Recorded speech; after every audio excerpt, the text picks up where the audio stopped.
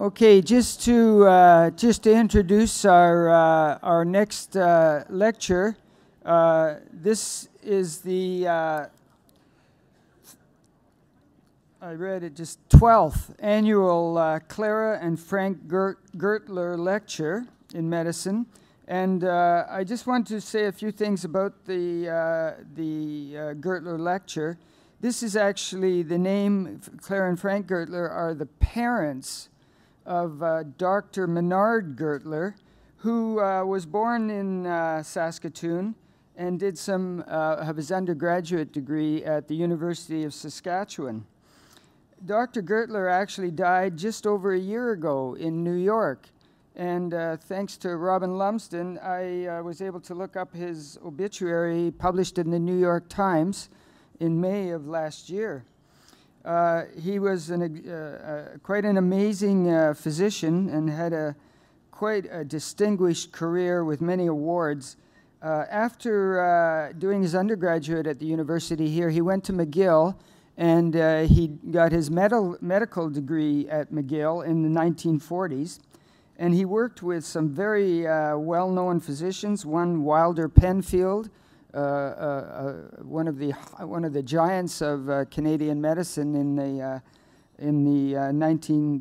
20th century, and at that time he actually apparently produced a model of the human brain, a plastic model. But he actually went on to become a cardiology specialist, and he worked with some of the pioneering surgeons and cardiologists of the last century. He produced a book with Arthur Weinberg, I think related to the Weinberg procedure, which has still been carried out, I think, for many years. And he worked with Paul White at Harvard and Massachusetts General Hospital. And apparently he also wrote a book called You Can Predict Your Heart Attack and Prevent It. And published in 1961, and his wife, Anna Gertler, actually translated it into lay language from his original manuscript, so it was much more understandable by the regular public. Eventually, he worked and taught medicine at McGill, Harvard, New York University, Columbia, and Cornell. So he had quite an amazing career. So I'm very proud to say that for this year, we have an equally distinguished speaker. From Hamilton, Dr. Jack Gauldie, who is going to talk on gene transfer techniques and related to immunotherapy and cancer, a very leading, cutting-edge topic. And he has been the professor at department in Pathology and Molecular Medicine at McMaster University, but he's also been Vice President of Research and Director of the Research Institute at St. Joseph's Hospital in Hamilton. And he's been on, he's written or been a part of the article or book chapter in 370 published articles. He also, I note, is a fellow of a very distinguished society, the Royal Society of Canada. And there are not many people get to have that honor. So without further ado, Dr. Jack Gauldie.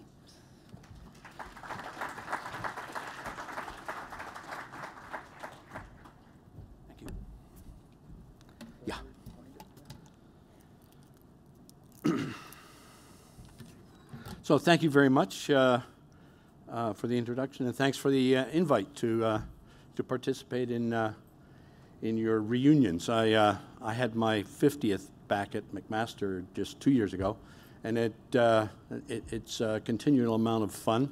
You see the same faces, and it's a very enjoyable situation that I'm hoping you will continue to do even after the end of this particular lecture. This is an area that I want to talk about, but I look around the room and I see that quite a few of you have the same color hair as I do, which means that you were really exposed to your immunology learning quite a number of years ago. which, if I tell you that my background was in chemistry and physics, and I didn't actually enter into immunology until about 1971. And at that time, we knew most about immunology by studying chickens. Robert Good had told us that the lymphocyte we now call the T cell was the lymphocyte that matured in the thymus, because when you whipped out the chicken's thymus, it didn't have any cell-mediated immunity. And the one we now call the B cell, which derives the antibody-producing cell, was the bursa cell, because if you whipped out the chicken's bursa, it no longer was able to mount an antibody response. So B cells and T cells have a different meaning then than they do now. There's been dramatic movement, moving into the mouse where we learn most of our stuff in immunology. But I can tell you that immunology is no different than cell biology, but it's read by a different language. And it's until you get to grips with the fact that you've got a language barrier, immunology can be very confusing, but in actual fact it's not. So hopefully I can take you through things. I will try not to enter into any of the languages associated with basic science discussion in immunology. But this is an area that has really begun to explode, and it's the understanding of how we may be able to use the most potent armament that we have as humans, which is our immune response. And if we can direct that immune response against the invader, which is a tumor, then potentially we have a way of not only eradicating it, but providing what is the best part, which would be provide ongoing protection against any metastatic or any recurrence of that individual tumor. You're in your practices, I'm sure you're all aware that chemotherapy has worked, is working, and has been developed very, very well over the last 10 to 15 years. But the side effects associated with chemotherapy and tumor treatments are very severe. And one hopes that if we can harness the power of the immune response correctly, target it towards the tumors, then that's the way in which, in a much more benign manner, we'll be able to either control or manage cancer, or in fact, in many cases, hopefully can eradicate it. So this is just a trip, a little bit of a historical trip. I'll tell you a lot more about the individuals, the work from the individuals who have contributed to this. There are 4 people at McMaster currently heavily involved in the development of immunotherapy approaches. At Ottawa, there's Dr. John Bell, and you hear about his work in oncolytic viruses, and David Stoidel at CHIO, and Byron Bridle at Guelph. But this is, so what I'll describe is a lot of their work over the last little period of time. But recognize that this is only an example of what's going on across the country, throughout North America and in Europe, where people are very heavily now engaged in understanding how we can harness the immune response and target it towards tumors. There's been some startling successes that I'll tell you a little bit about, which actually has rejuvenated the whole approach to trying to develop this kind of an approach in order to eradicate or at least control what tumors do. So here's the problem.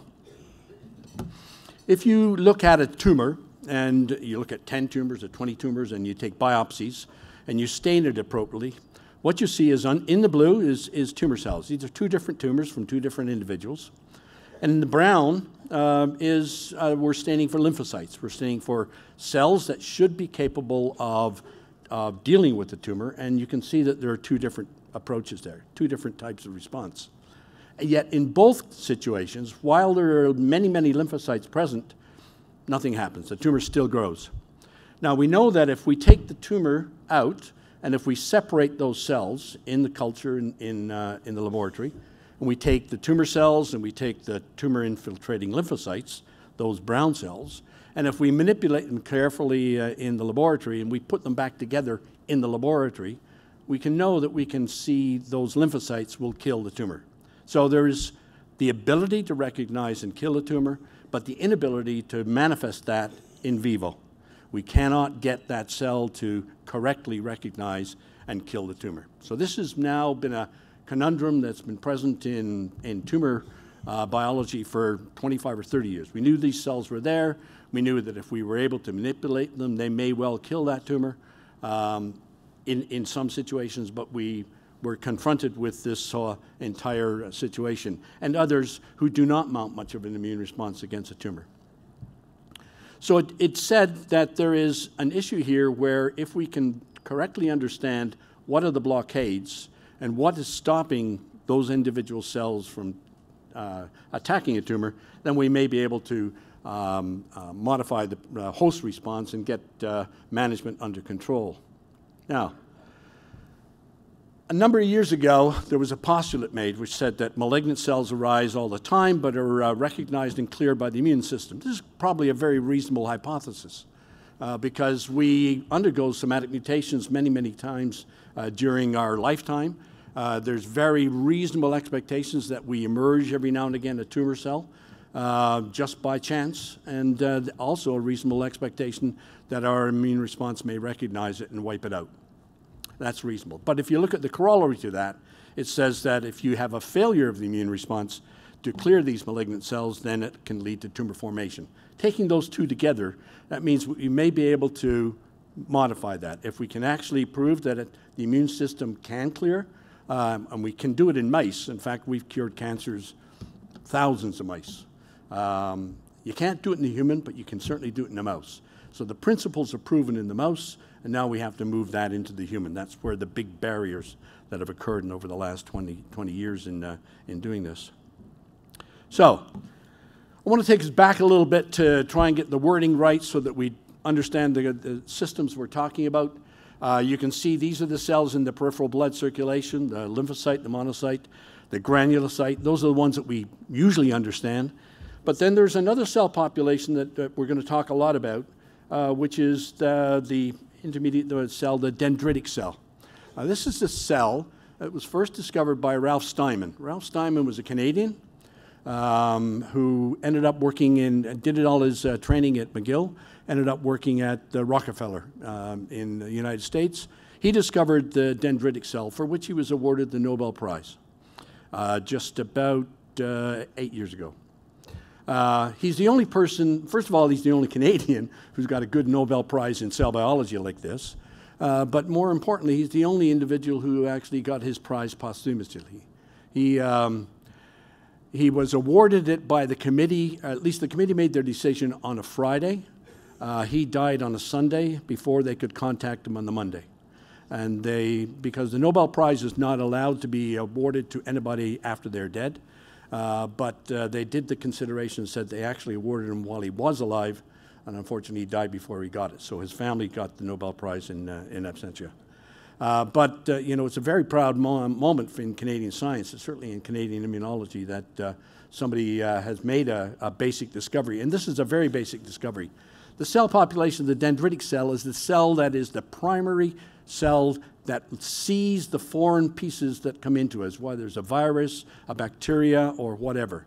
And it processes those foreign aspects, and it presents the aspects of that to the immune system. It's the primary cell that recognizes foreignness, deals with it, breaks it apart, and now presents it to the immune response.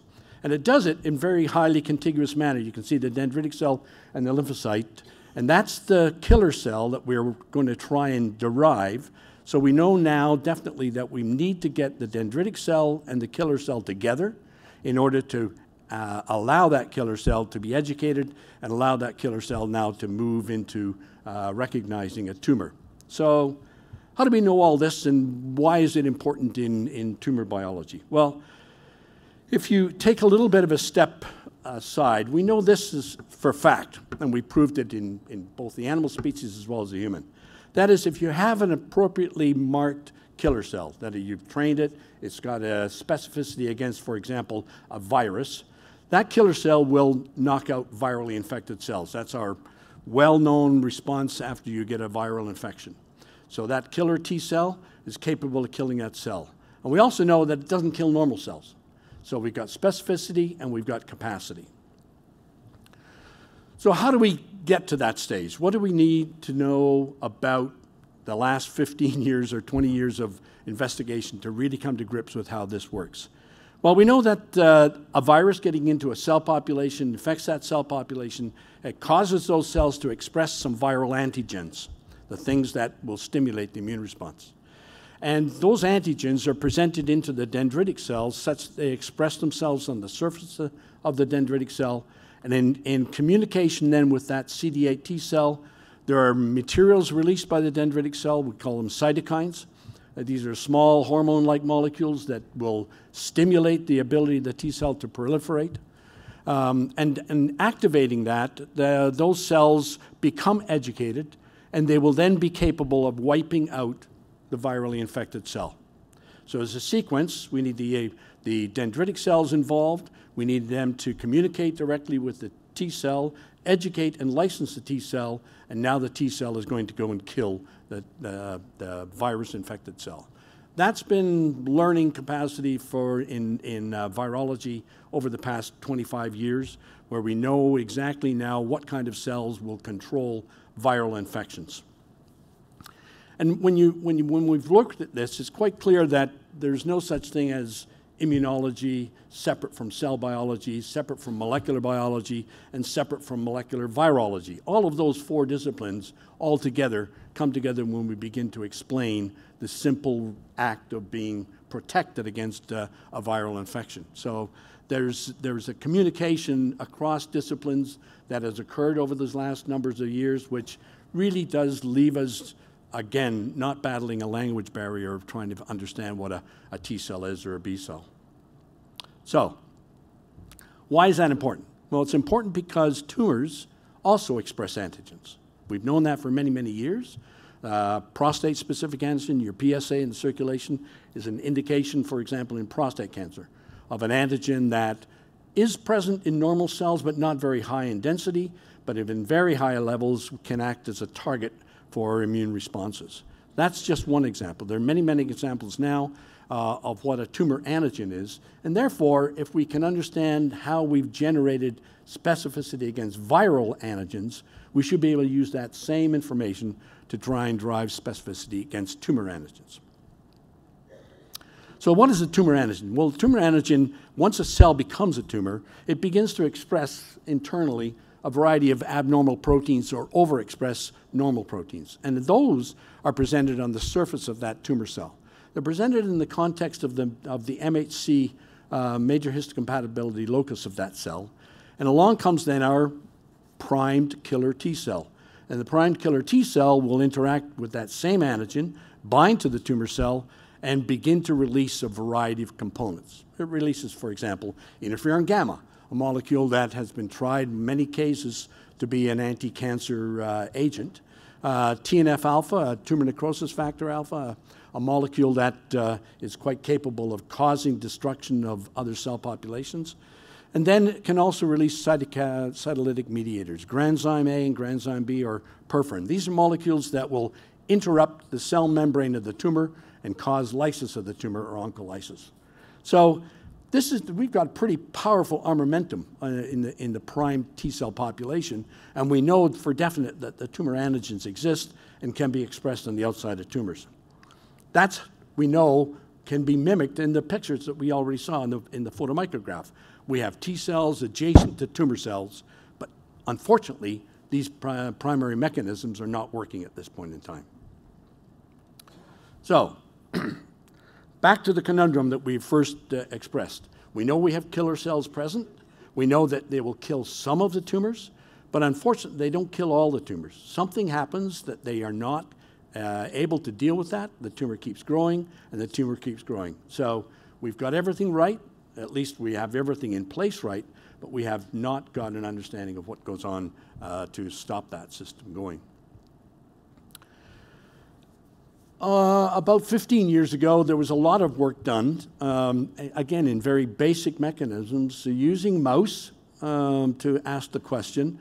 And the question that was asked was not, what does a cytotoxic T cell or a killer T cell do to a tumor, but rather, what does the tumor do back to a cytotoxic T cell? What does the microenvironment of a tumor do when that T cell appears in the neighborhood? So it began to understand that it was always a two-way street. So we were always trying to think our way into the tumor, when in fact the tumor was trying to think its way of blocking that entry into the tumor. And that's many of the mechanisms that have evolved and understanding right now, is that the tumor is capable of blunting that immune response, that T cell population, and in fact we can consider that to be a blinded T cell. It's got all the capacities, but it can't see past the fact that there is an antigen there, but I cannot activate my mechanisms of cytolytic activity. And that's absolutely due to materials or aspects that are expressed by the tumors.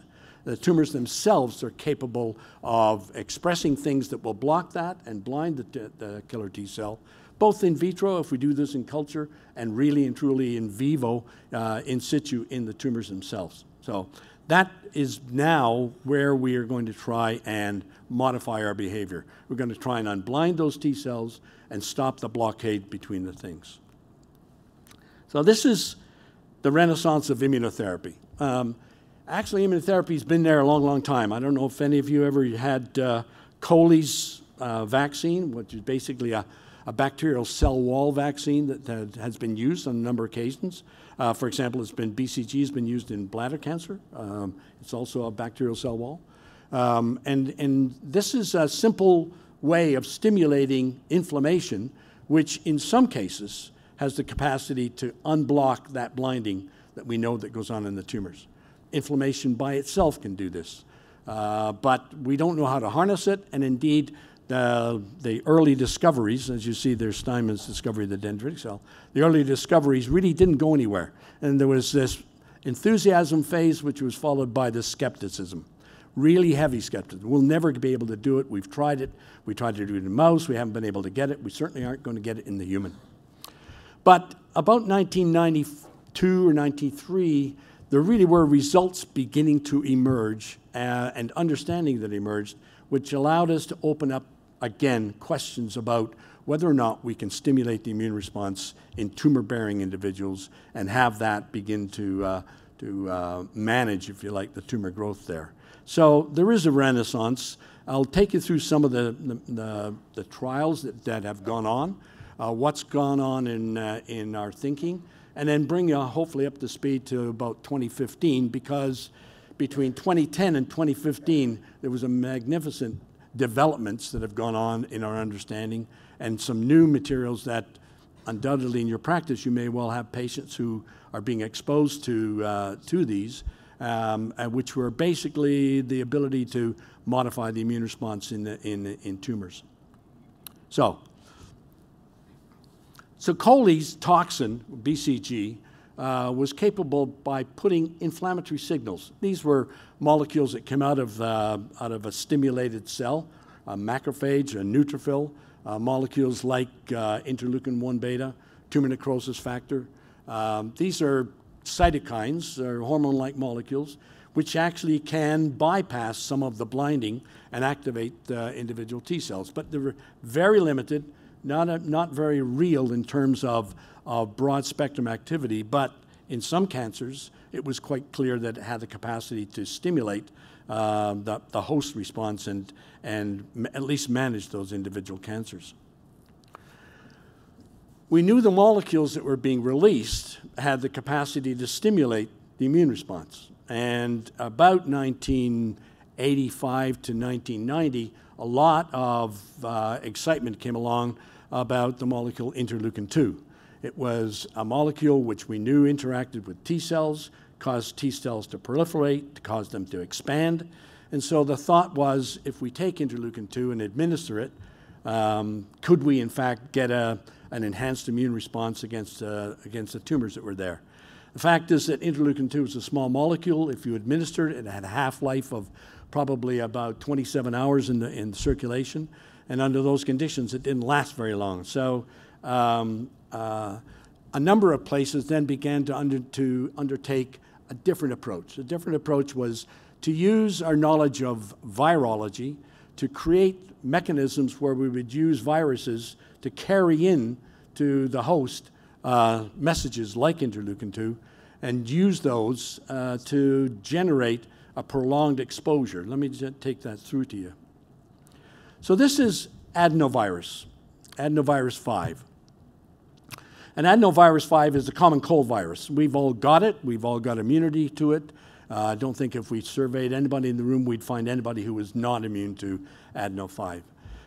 Common cold itself, but if you take the individual DNA, it's a double-stranded DNA, out of it, you see on the bottom there, from the 5' end to the 3' end, there are 2 regions that are very important in that genome, the E1 region and E3 region.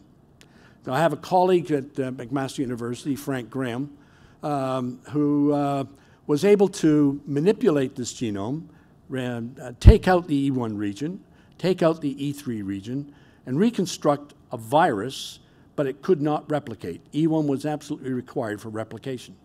So we now have a virus with space in it that can infect and carry into a cell just like a nascent virus, but will not replicate. If you then insert back into that genome the genetic information, for example, for an interleukin-2 gene, that then becomes a vehicle for putting into the host interleukin-2 capacity to make it. And it makes it over a prolonged period of time, period of 7 to 10 days. So we constructed a vector that made the interleukin-2 gene and then administered in a clinical trial, the first clinical trial in the country in gene therapy in cancer. And this is just a photograph of our first patient. This was 1996. Christine Addison is the student at the back who made the vector, and Frank Graham is the one in the front holding the hand. I'm just in the back holding up myself. This was a very significant activity for us. We were involved primarily in basic research, not necessarily in clinical research, but this is the first time we were able to take something so-called from the bench to the bedside. It was an important clinical trial for us because it was our first, but it also gave us a bit of confidence. Confidence that effectively we were doing now a human investigation. We were able to understand that we had a relatively safe approach going on. We didn't achieve any remissions. We didn't achieve any resolution associated with tumors, but we did demonstrate that we could modify the immune response in the host, that's in the human, and we could able, if we were persistent in our thoughts, we should be able to beget a different way of doing it. We treated about 12 patients with this, and at the end, there really was not much more to learn other than we could do it, it was safe, it had the ability to stimulate immunity, but it never reached the levels that we needed to or the targets that we needed to. So we turned, or at least everybody has been turned to vaccines, vaccine therapy. We knew there were antigens. We could create vaccines that contain those antigens, much in the same way as we create vaccines for hepatitis B or hepatitis A, and administer those vaccines to stimulate. We've taken a bit more of a step on that thing, which is to engage the dendritic cell in providing that vaccine. And I'll show you where we've tried to enhance that stimulation of the immune response, specific immune response against tumor antigens. Because what we wanted to do here is to stimulate in metastatic melanoma an immune response against one of the tumor antigens. This is a glycoprotein 100, GP100. So to do that, we made an adenovirus, just like we talked about before, that incorporated the gene expressing GP100. So we now have that adenovirus ready, and it'll infect and make GP100. But we wanted to expand the ability of that vector to stimulate immunity, and to do that, we generated the patient's own dendritic cell population. So the patient would receive a bolus of GCSF to mobilize the bone marrow. They were pheresed. We'd isolate the precursor cell, the stem cell population for the dendritic cell, culture that in the laboratory for about 12 days. And at the end of that, we had a population of the patient's own dendritic cells. We infected those with the vectors expressing GP100. So now we have a vaccine, their own dendritic cells, with the GP100 antigen, and putting that back into the patient.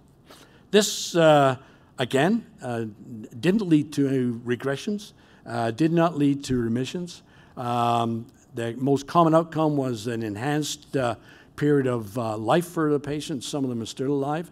We don't know why. We were able to demonstrate definitely that we generated immune responses, but we never really got to grips with this approach. We never got to the heightened approach of being able to demonstrate clearly an impact, an overall impact on the melanoma.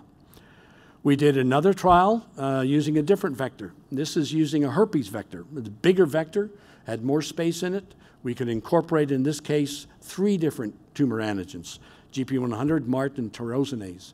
Again, these are molecules that we had well known over the many years as being overexpressed on melanoma. Again, we proved that it was a safe process. We could run these immunizations over the period of time. The patients had very few adverse reactions.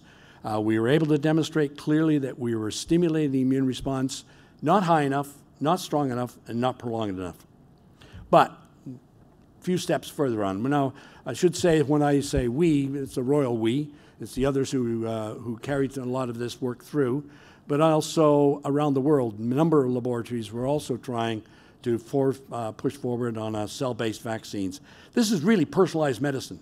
You take the patient's own cell population, you educate that cell population, and put it back into them. And you'll see that, in fact, that's led to a slightly different change, but the same principle is involved.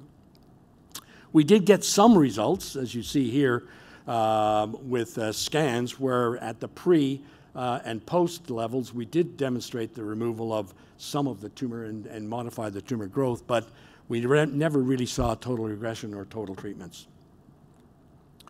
So this is sort of a summary of the multiple trials that we have carried out with that kind of approach at McMaster. We've the adenovirus expressing IL-2, dendritic cells loaded with the melanoma antigens, RNA-loaded dendritic cells in BCLL, which we ran with an American company associated with it, adenovirus-loaded dendritic cells with the HER2 gene in breast cancer, and with PSA gene in peptide-loaded dendritic cells. Each time we did the trials, we learned more. We know that we're stimulating the immune response. We also know that we've got limitations in understanding the human immune response. It is not the same as a mouse, surprising. But until we get to grips with the fact as to how we measure the immune response, it's not simply do you have an antibody present or what's the titer of the antibody. You actually have to do some considerable cell biology in order to understand whether you have the right kind of immunity being generated. These were all safe, and they did educate us towards a direction that hopefully will lead eventually to the right kind of stimulation, the right targets of the stimulation. So there was one FDA-approved cancer vaccine, dendritic cell-based dendrion called Provenge. It was targeted against prostate antigen, prostate cancer. It's not all that effective, but it has effects in a number of patients. But this was the first of the vaccine trials. We were not able to duplicate many of the outcomes trying to use it with our own dendritic cells, but at least it got past FDA. It had enough underlying principles correct for the approach to get approval, and the movement forward has actually allowed many other companies to enter in subsequently using slightly different approaches. So as a pioneer, this is the one that got the cell-based vaccines going. Okay, a little bit of step back to that T-cell population, and the understanding grew over the last 20 years about what the T-cell sees, binds to, and is stimulated by. So on your left, there are a number of receptors that are on the T-cell that receive positive signals. So if they get engaged, they stimulate the T-cell population.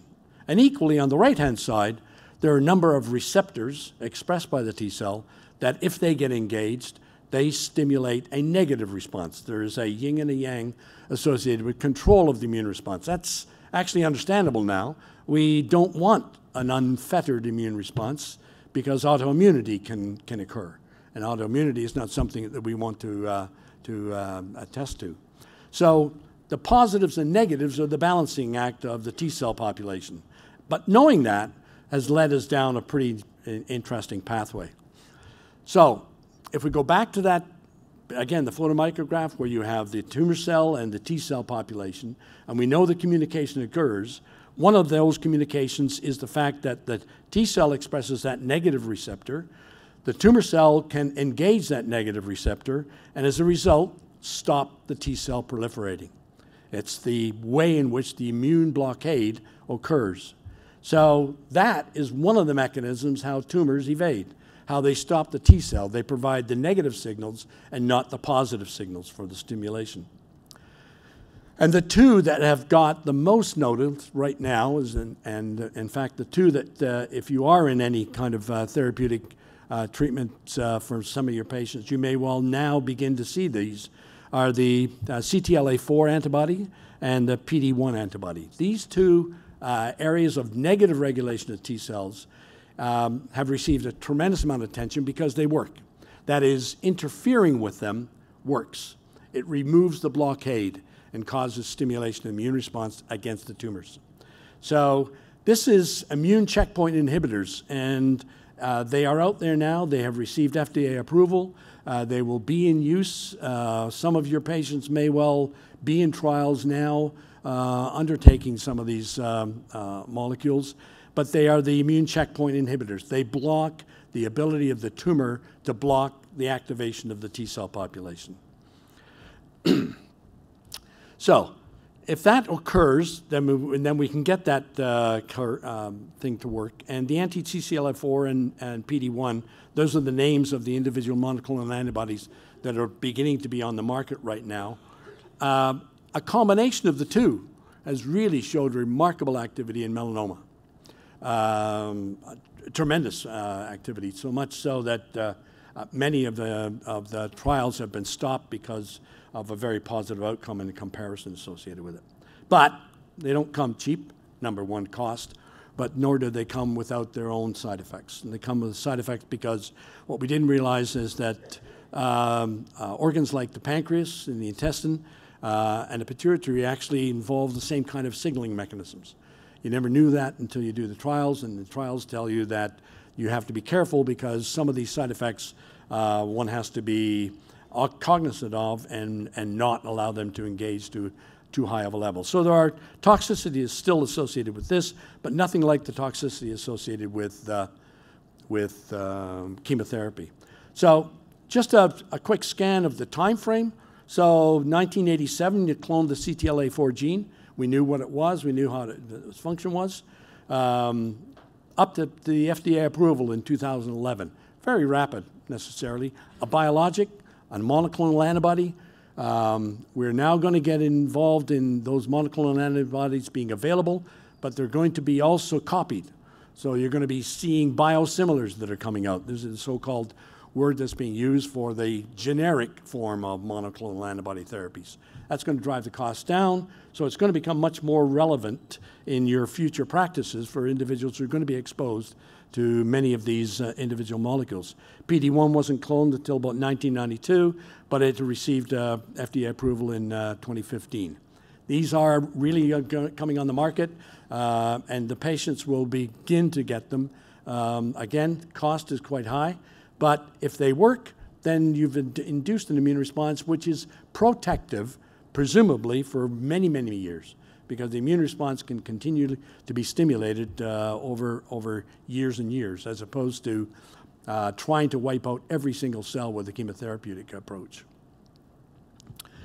Can we do this possibly in the dish? Can we do it outside of the body's framework? Can we take those T cells and instead of trying to undo the blockade, we will still do that, or instead of trying to introduce the antigens, can we modify the T cells in the dish? This is now the most active area of investigation and the most active area of development of new approaches.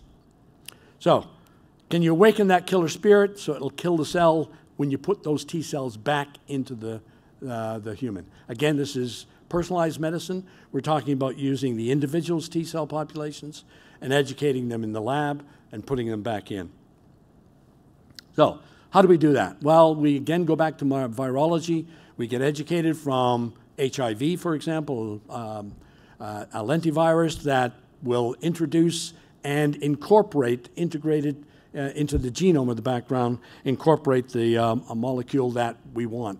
If we cripple that the virus, we take out the pathogenic virus genome, and we insert instead sequences that are for a good protein. In this case, we know what we will put in. Then that individual vector down there can become a way in which we introduce genes from a long period of time into a cell population. Okay, so to do that, we take T cells out of the patient, we put them into the cell culture, we use the lentivirus expressing the gene that we want, we put that into the patient T cell, and now that T cell is expressing what we want. It's now been educated. And if we educate it correctly, it should recognize the tumors and be able to kill them. Okay, so what are we going to put in? Well, it's been very difficult to understand how best to do this, but now we've rebuilt molecules, and this is the so-called chimeric antigen receptor.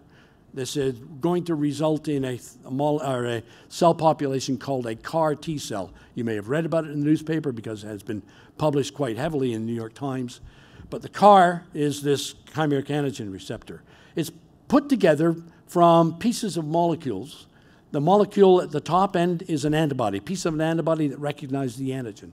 And then we have membrane-spanning pieces that would allow it to get inserted in the membrane of the T cell. And below that, in the CD3 zeta range, that's a signaling molecule. So we built these and insert them now by using a lentivirus to take that built genome into the T cell. Now the T cell expresses it. And this is just a configuration of how you do it. You take the CD28 molecule, revamp it so you take only the specificities of it, and then put that into the tumor cell for the killing.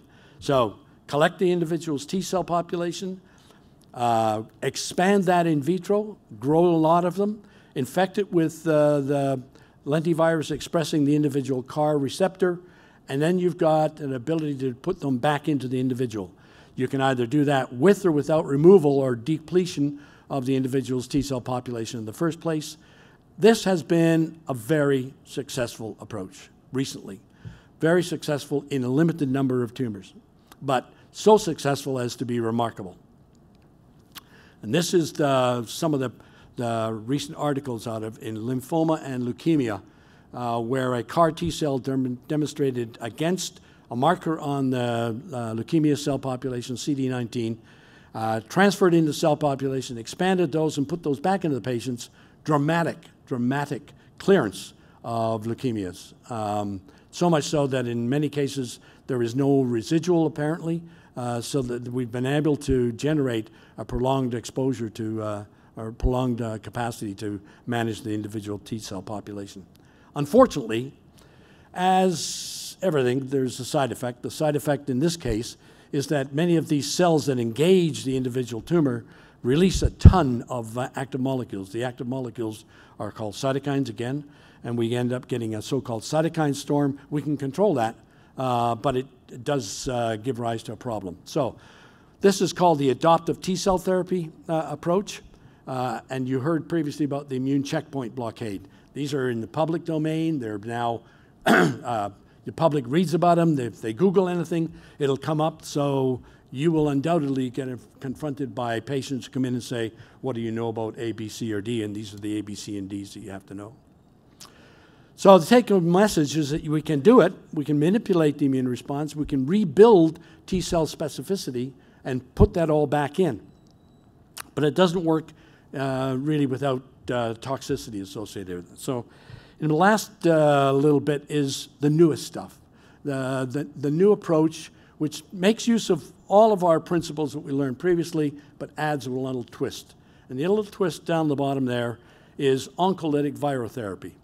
We've known for many years that there are certain viruses that if they get exposed to a tumor, they will kill the tumor.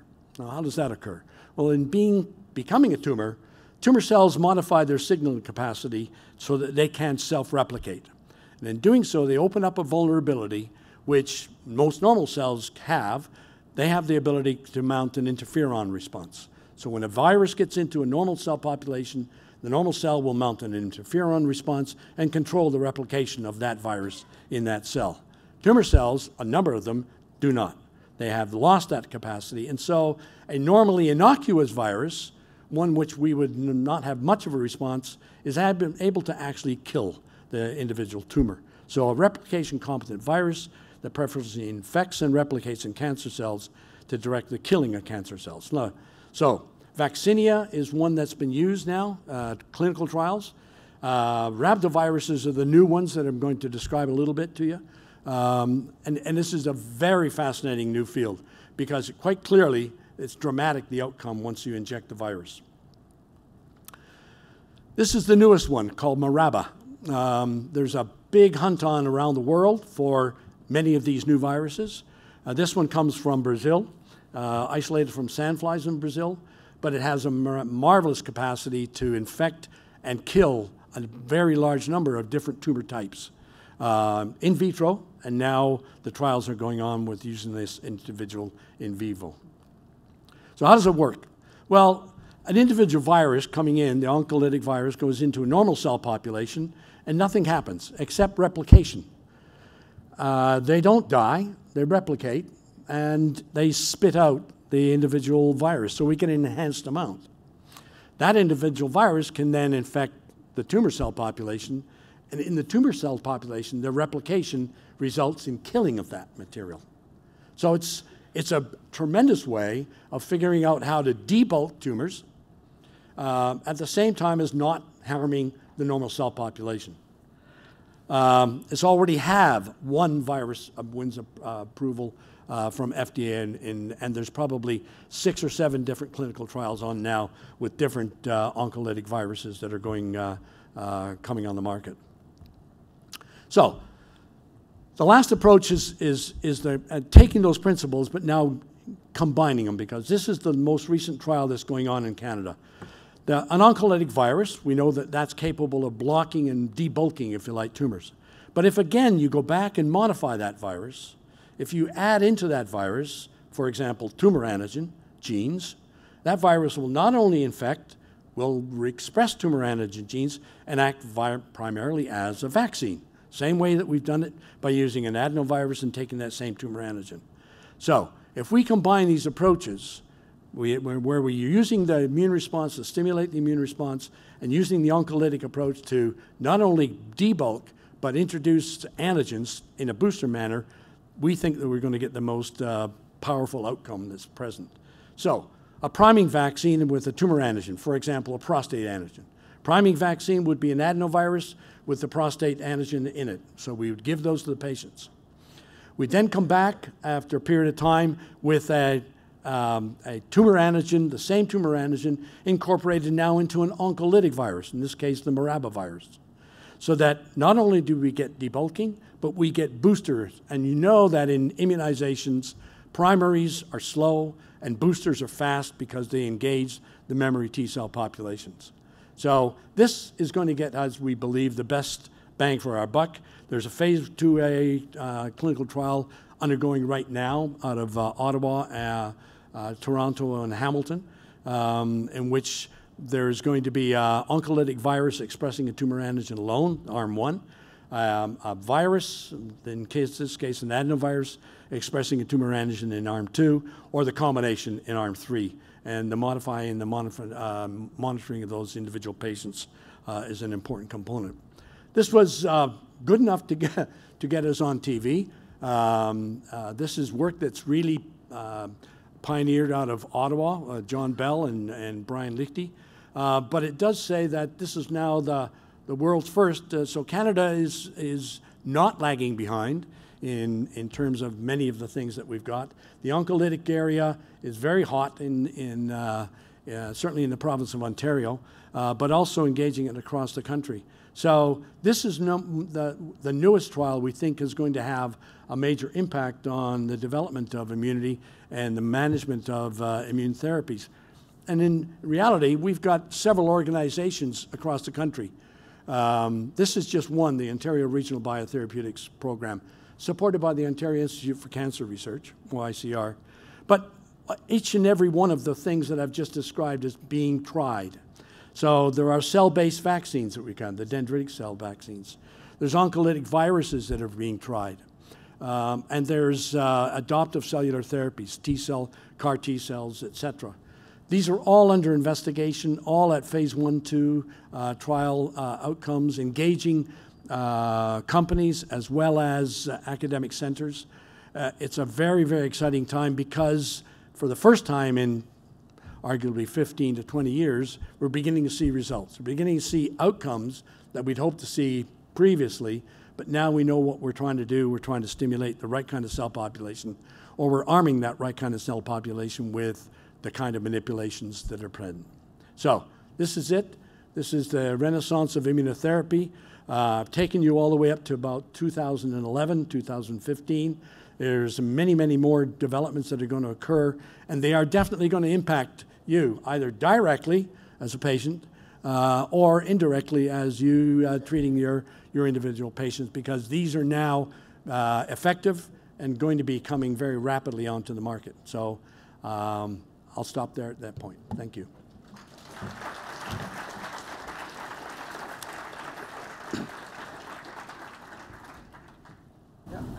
We have time for several questions. If this is a very up-to-date, and I realize we don't all have the same knowledge Dr. Gauldie has. Thank you for a fascinating talk.